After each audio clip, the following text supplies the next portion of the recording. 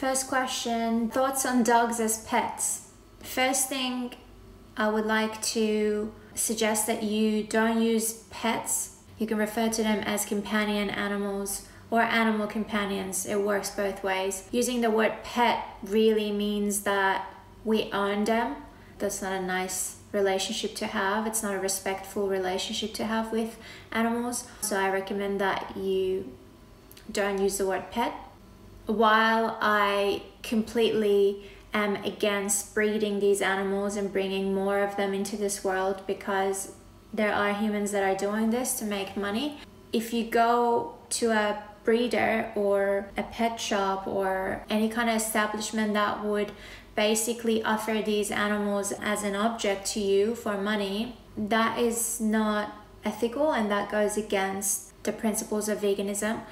But if we are talking about adopting animals from shelters, from sanctuaries, or if you come across animals yourself that need help and you decide to take them home and look after them, that's a different story. So I actually highly encourage that if people do have the ability to look after animals, they do that. If they can actually commit to looking after animals full time, not just because they come across this really cute puppy and then they decide to take them home and then 2 years later it's too much and they just want to leave the dog at a shelter. But if you really can commit to it, yes, there's nothing wrong with that, because these animals are already here on this planet because of humans, and if we don't adopt them and if we don't give them a second chance, they're going to end up at a pound at a shelter and they're going to be killed at a very young age, healthy dogs, just because they didn't get adopted.